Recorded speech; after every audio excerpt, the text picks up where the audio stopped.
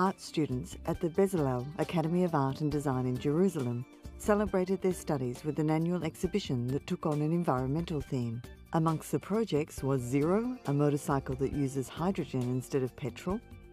Eco Tree City, a street lighting pole in the shape of a tree with solar panels as branches that collect energy for LED light balls,